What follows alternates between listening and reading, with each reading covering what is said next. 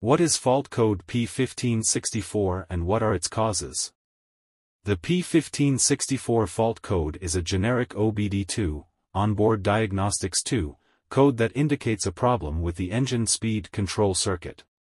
This code is commonly found on vehicles from Ford, Nissan, Jaguar, Land Rover, among others. The engine speed control circuit is responsible for regulating the engine speed to keep it constant, regardless of changes in engine load or driving conditions. When a problem is detected in this circuit, the P1564 fault code is activated and the check engine light on the dashboard illuminates. Some of the possible causes of this fault code include: 1. Defective speed control valve position sensor. 2. Loose or corroded electrical connections in the speed control circuit. 3. Engine control module, ECM, or transmission control module, TCM, failure. 4. Problems with wiring or components in the engine speed control system. To diagnose and repair this fault code, it is advisable to take the vehicle to a mechanic shop or authorized dealer.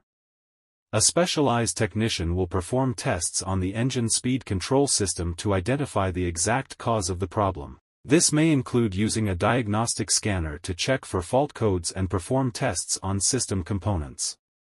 Once the cause of the P1564 fault code has been identified, the necessary repairs will be made, which may include repair or replacement of sensors, electrical connections, control modules or other system components.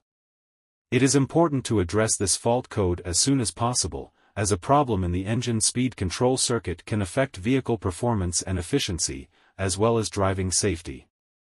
Additionally, it is important to mention that ignoring a check engine warning light can result in further damage to the vehicle and an increase in fuel consumption. Therefore, it is advisable to address the P1564 fault code as soon as possible to avoid further problems. In summary, the P1564 fault code indicates a problem in the engine speed control circuit, which can be caused by several factors, such as faulty sensors, problems in electrical connections, or failures in the control modules.